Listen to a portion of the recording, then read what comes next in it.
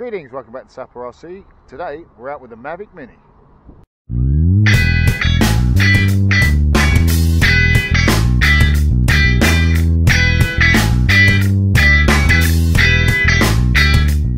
Welcome back. Right, let's get the little bugger uncovered. This is not a proprietary case, got this myself. This is about 20 quid. Here we are with the little Mavic Mini.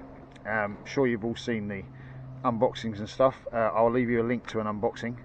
Not done by me, but I'll leave you a link to an unboxing just in case you're absolutely fascinated by what's in the box. Here is the controller. We've got your little pegs there. Take those out and screw those onto the top, like so. Quite handy to hide away in there, stops them getting smacked around in the case. No USB port on this connector like the Mavic Air and the Mavic Pro. There's no proper full-size USB port, so the side port is all you've got for your connection. And now here is the little bugger herself. Teeny tiny little thing. Won't look like this for long. I've got some skins to go on here in a few days, but we're going to do some basic runs with the Mavic as she is. So teeny tiny little thing, 249 grams. Actually kind of feels a little bit heavier than 249 grams, but I've checked it, it isn't. So if we'll fold out the arms, rear arms come out second, fold the front arms forward, and then the rear arms actually flip down just like a full-size DJI. Rather than folding out, they fold down. So there is your drone. Let's take that little cover off the front as well, so we can expose the camera. There we go. So you've got charging port and micro SD at the back there, and that's your little battery door. That's where your battery sits. Underneath at the back here we've got your sonar and your optical flow sensors, and of course at the front your 3-axis gimbal.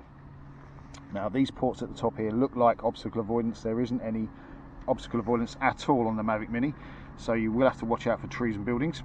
There's your smart battery light to tell you how much charge you've got in your battery. This is obviously fully charged. We've got very little wind here today, a bit damp, so air pressure is sort of heavy, but probably expecting a reasonable length of flight. I'm not going to give you a full 30 minutes because that'd be boring, but we'll do some tests with the quick shot functions and fly around, see if we can get some footage, see if we can chase one of the other drones that we've got out here today as well.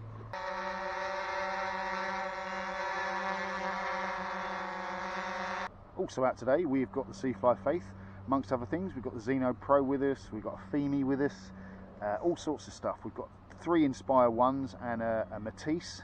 No, we haven't got those at all, but if we did, there's a big river behind us for throwing in.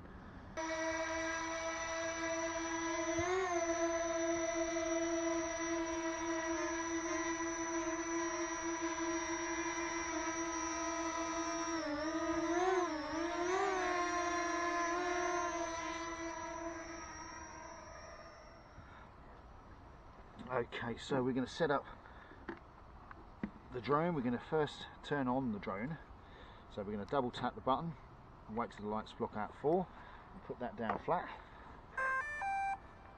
Okay, there she goes. Then we're going to turn on the transmitter. Again, a double tap, and I'm going to start some screen recording. We are connecting to the drone. You can see that. At the moment, no GPS, it's still searching for GPS. Right, so as you can hopefully see on there, oh, I've just pressed, what am I pressing that for? That's power. Hopefully you can see on there, we're all ready to go. This app is a lot cleaner than the standard DJI app. That's presumably... Take off. The home point has been updated. Please check it on the map. That's presumably just to make sure that beginner drone pilots and things don't have too much detail to worry about. So let's get a bit of a walk round. You can see just how stable she is. Not recording on the drone just yet. Now there's about 3-mile-an-hour winds here today, so very, very mild for once. And as you can see, she's just sitting there above the pad, very, very stably indeed. So let's switch over to the drone camera.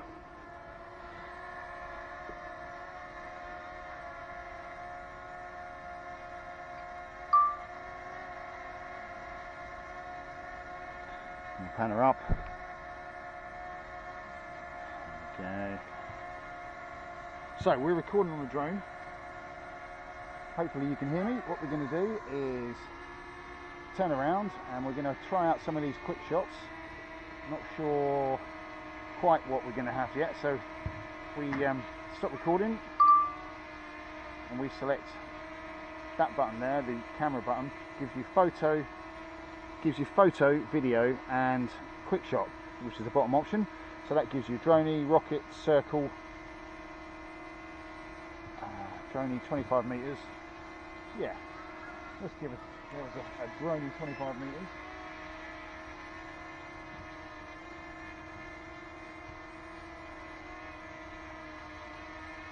Three, 2, 1. Here we go. And there she goes. She's moving away. I've only set her for 25 meters, and then hopefully she'll return once she's done the 25. I'm not sure entirely whether she will. Try and get the gimbal up. And here she comes. She's coming back in. That other drone you can hear up there is the Sea-Fly Faith. And here she comes, back to her position. And it stops it on the screen. That's really nice. So we'll see if we can get her to do an orbit. I'm not sure what the radius of the orbit is going to be, but we'll find out. Circle. Start. Lock onto me. Start. 3, 2, 1. And she's going to circle. Watch yourself, John. That's quite a large circle, but she's doing it quite well. Hopefully that's recording as well. I'm guessing it's recording itself. And here she comes. So it's able to do orbits at a quite low distance. And again, she comes back to the start and stops herself and stops the recording. That's excellent. So as you can see, quite a tiny little thing, very, very stable indeed. So let's give her a bit of a chase. We'll see if we can follow the John's Sea-Fly Faith and see if we can get some footage of her.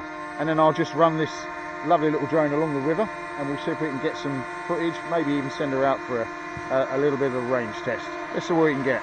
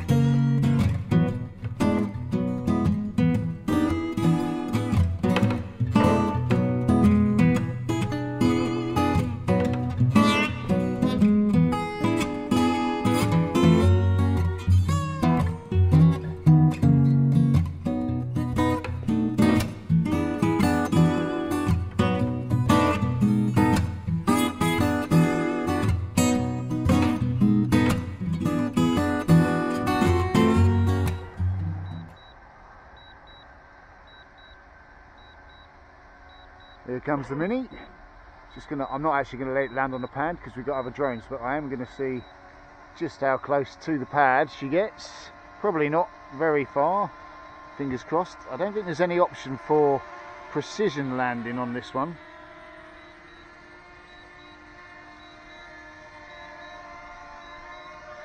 Yeah, that's pretty terrible.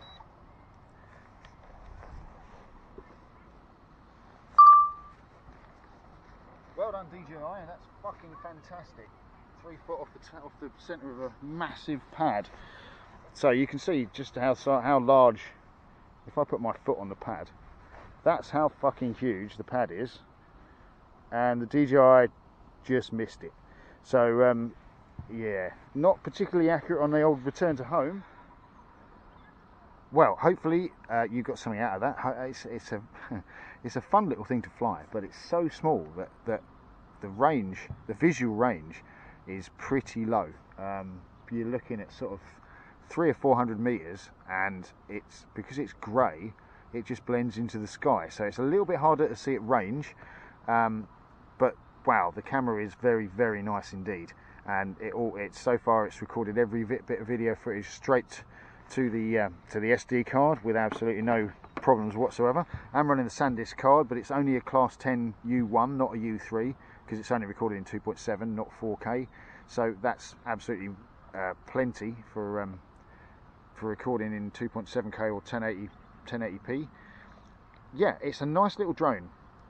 It's not as fantastic as they make it out to be. As a non-DJI fanboy, I find it's a really nice drone. It doesn't fly quite like the larger Mavics. It sort of drifts its back end out a bit when it in the turns. It sort of drifts rather than flies quite as precisely. But that's not a bad thing. That's actually quite good fun to throw it around. Join us next time. We'll test out sport mode, and we'll probably do a bit of cinematic mode. It's got a real slow cinematic mode, so we'll probably test that out. But we'll definitely do a sports fly on the next run. So thank you very much for joining us. I'll see you later.